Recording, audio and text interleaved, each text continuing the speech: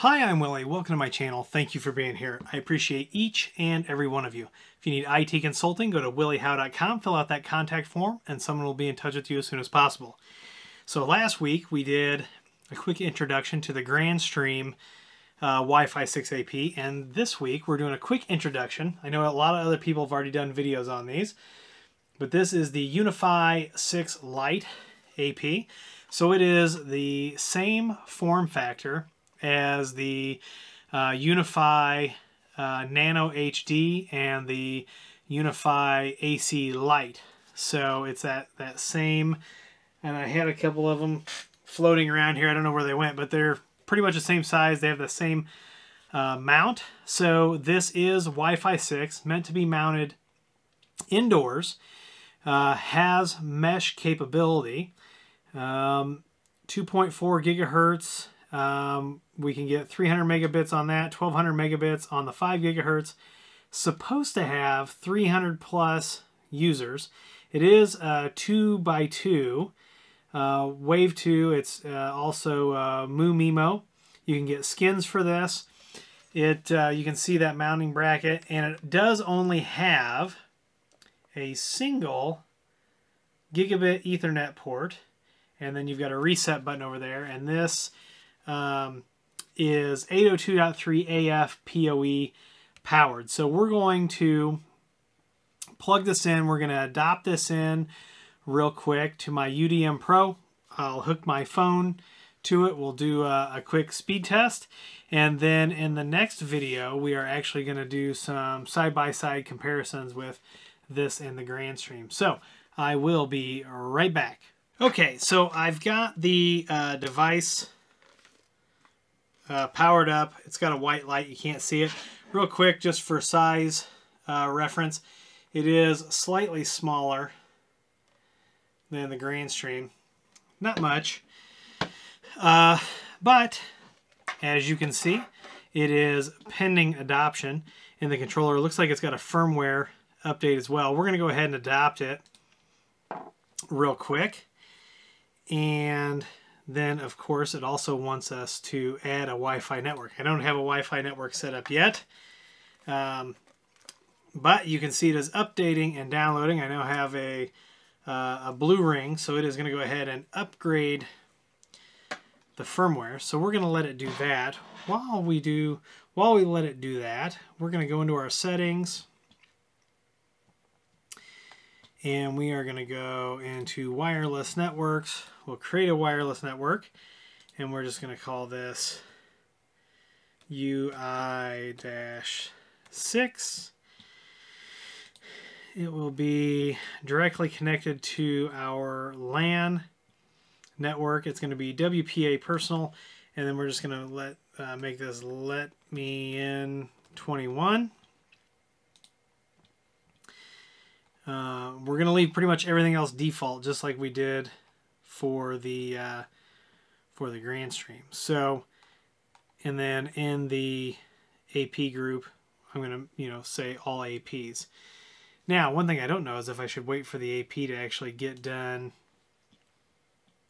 upgrading. So it is still upgrading.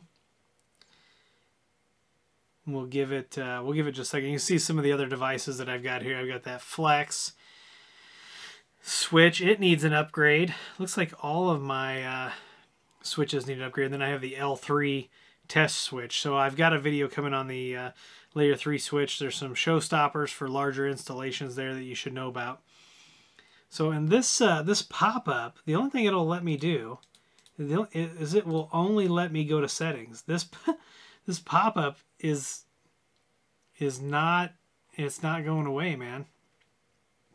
So we'll go to settings. We'll go ahead and we'll add this. We'll do the UI-6, and we'll do the AP is actually power cycling. I'm going to go ahead and save that.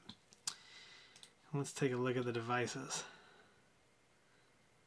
So even after I added that, the Wi-Fi network, the pop-up still isn't going away. So Right now, the device doesn't have a light on at all. Okay, so now it's blinking. It's blinking white, so it should be, I don't know if you can see that on there or not. It should be ready any second. Put my other AP back down here.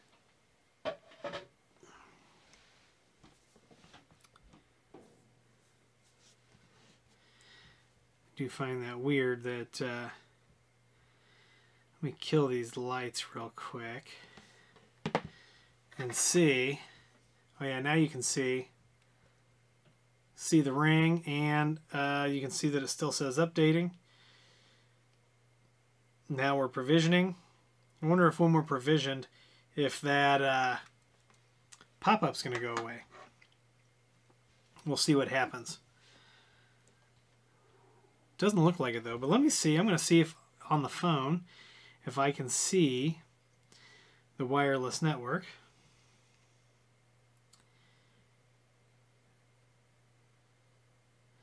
Not yet. Still provisioning. Taking its time.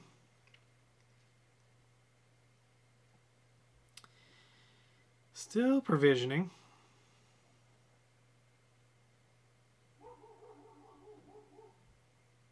Okay, so now I can see UI6, so let me connect to that. It was let me in 21. Obtaining IP address. Connected, that's a good sign. So let me open up my speed test, just like we did for our other AP. And we will see what kind of speeds we're getting. Now obviously I'm still sitting super close to this AP.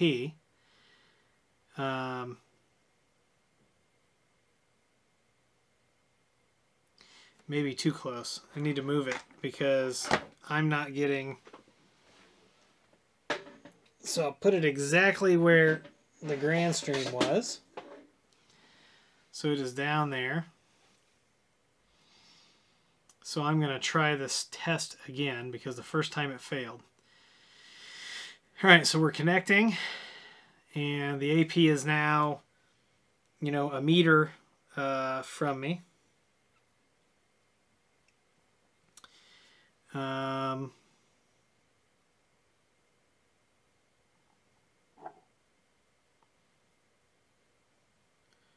Let's see.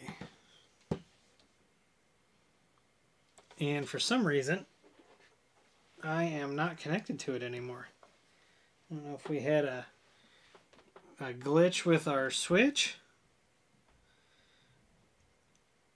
But the AP actually shut off, so it is rebooting. And I don't know why. I didn't touch the power cord, so I'm going to just be very careful when I set it back down here.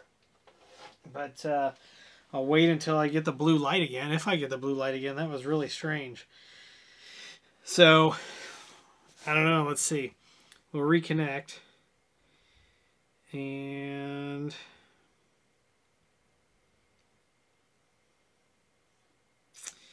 let's see. Okay, so now I'm reconnected to UI6. I got a blue light. The access point is like a meter away from me.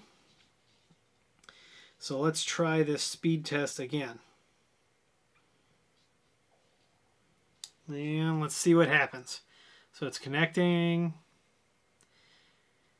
And yeah, we're almost at 300 megabits on the download. Between 270, well, so it ended up at 276. And then it is pretty much maxing the upload there at about 45 to 50 megabits. So same position over here as the grand stream.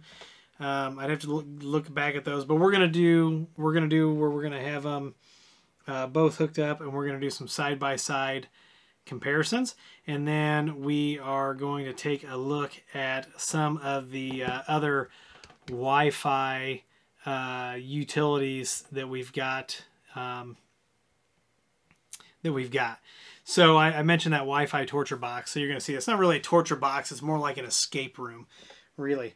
But, you know, if you're ordering APs and you're not waiting for Wi-Fi 6E, if you are moving to Wi-Fi 6, I'm going to do a video, excuse me, on, you know, making sure your network infrastructure is ready and all those good things. And both of these APs are relatively inexpensive, so pick one up and play with it.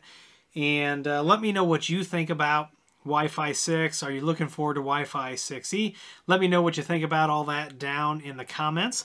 And if you like this video, please give me a thumbs up. Please subscribe. Please comment and share. Please follow me on Twitter, Instagram, and TikTok. Those links are down below. We do have clearly marked affiliate links down below. You don't have to use those links. It is appreciated when you do, and it does kick a couple bucks to the channel, so thanks you to those folks. I also have a Patreon link below if you'd like to support the channel that way. And if you need that IT consulting, go to williehowe.com, fill out that contact form, and we'll get back with you. Once again, I'm Willie. I want to thank you for being here, and as always, I'll see you in the next video.